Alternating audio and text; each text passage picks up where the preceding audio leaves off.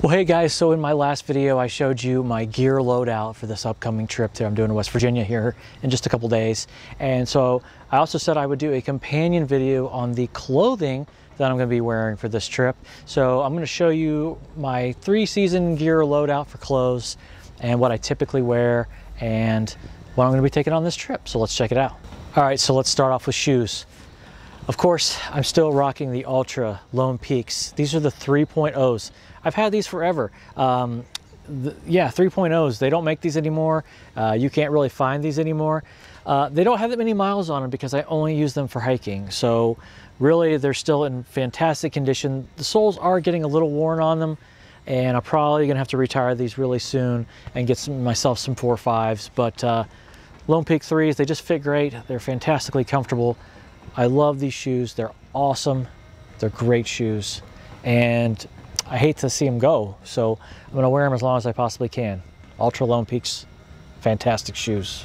I love these Right socks. These are absolutely fantastic. You can get these things wet and they dry out super fast. What I really love about them is the fact that they have a double layer in them.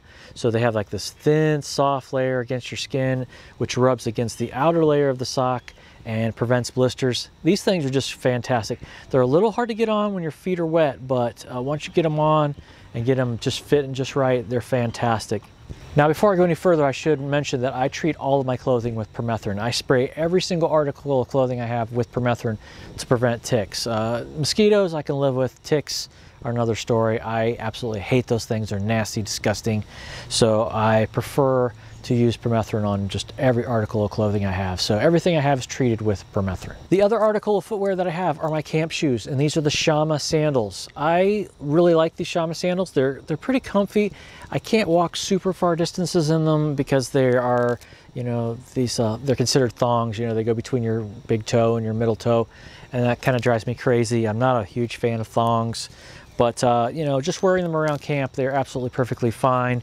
They have Vibram soles, so that's really nice. They really prevent, you know, your feet from getting hurt by sticks or anything. So they are fantastic camp shoes for me, and I take them anytime I go in the summer and warmer months. My Shama sandals, they're going with me on this trip for sure. Let's talk underwear. You probably don't want to see my underwear, but you're going to see it anyway. These are my Spider compression shorts. Spider is a pretty expensive outdoor brand. You see them a lot at Dick's Sporting Goods and some of the big box retailers. I found these at my local Marshalls. If you have a place like Marshalls or TJ Maxx near you, you'll know what that is. They're kind of an outlet for expensive big name brand clothes. And I found a 3-pack of these. They are compression polyester shorts, so they fit really tight. They prevent chafing. They're absolutely fantastic, and I love these things. I wear them every time I go hiking now. My Spider compression undershorts, I've treated these with permethrin as well, especially the waistband area. You want to treat that and prevent ticks from getting up around the waistband. They love that area, as well as the area around the legs. So I don't necessarily treat the entire article. I'll treat like the waistband and the this part down here, but that's fantastic shorts. I love these Spider compression shorts. Now, if it's really hot and I'm wearing regular shorts, I'm gonna wear these right here. These are my Asics running shorts. They're just a pair of running hiking shorts. And these things have been great. They're nice and vented. They got these little holes around the legs here. They have a drawstring, you know, for the waist. I pretty much wear these all the time in the summer. I'm gonna be wearing these day hiking when I'm in West Virginia, not necessarily for backpacking, but I probably will take them with me in my pack, just to, you know, if it gets really, really warm, or I just need to, you know, change out of something at night, then I will change into these. But I love these Asics running shorts. They're great. Now, as far as pants go, I have this pair of REI. They're called the Venturi pant, and they are specifically hiking pants. I love them. They don't make them anymore, which really stinks. I paid about 80 bucks for these when I bought them. They were not cheap, but these are the best hiking pants. They're like a stretchy material. They have like Lycra in the knees and all the joint areas. They're just super awesome pants. I've talked about these in past videos, and they fit me great. They're super comfortable, but I love these things. They have zippered pockets, you know, so for putting my stuff in. I know my stuff's going to be secure in them, so Love these REI Venturi pants. I wish they still made them. They don't.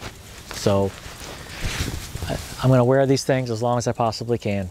I have two different shirts I'm going to be taking with me on this trip, and the first one is this REI Co-op, just a Co-op brand, blue. You know, this is a synthetic shirt. What is it made out of? I don't even know what it's made out of. Just a synthetic shirt. It's not cotton. This one fits me a little bit tighter than some of the other shirts I have, but I like it. It's a nice shirt. It looks good, and it's a great hiking shirt. I don't really wear collared shirts when I'm out hiking. I'm not into those button-up style, long and short sleeve shirt. I don't wear those. I wear t-shirts. I wear these synthetic, quick drying shirts. Just my style. I love this REI Co-op shirt though. It's fantastic in the blue. The other shirt that'll be going with me is my absolute favorite hiking shirt that I own, and it's this Mountain Hardwear shirt. It's unfortunately it's this bright red color, but this is one of the best fitting hiking shirts I own. It is just fantastic. It's not too tight, not too loose, not too big. It fits me perfectly. It's like my Goldilocks shirt, and I absolutely love it. I only have one like this. I'm gonna have to try to find some more because Mountain Hardwear shirts just fit me the best. They are fantastic. And I love just the minimal logos on it. It's just a fantastic shirt. And it, again, gets wet, dries super quick. Love these Mountain Hardwear shirts, man. I need to get me some more of these for sure. I showed you this in the last video, and keeping it in my pack, of course, is my Melanzana hoodie, my Melly. I love this thing. It is made out of the microgrid fleece, super warm and soft. Oh man, it just feels so good. And it keeps me warm when I'm cold, and it keeps me cooler when it's not as cold. It's an amazing fabric. It's absolutely amazing. Love this thing. And you know, I don't know, some people wouldn't say the price is justified, but you know, these are about 75 bucks, and you can only get them at the store in Colorado or on eBay, or you know, if you have a friend out there and get you one. These are hard to come by, and you can get things that are equivalent to them at Old Navy and places like that. You don't necessarily have to have a Melanzana hoodie, but I was fortunate enough to be in Colorado to get to Leadville and get one of these. If anything ever happens to this thing, I'm going to be very, very upset, but love my Melanzana hoodie. It's going with me for sure. It's my rain jacket, and this is a Frog Togs. I don't know, it's just the Frog Togs rain jacket. These things are not my favorite. They tear so easy. You hit them on a tree branch or a thorn or something, and you shred them. So I'm not a super huge fan of these Frog Togs jackets, but it's light enough weight that, you know, if something happens to it, whatever, it's going with me. I do have a Marmot jacket as well, a precip, but it's a lot heavier, and I sweat really bad in that thing. But so the Frog Togs is going to go with me on this trip just to prevent, you know, getting super soaked.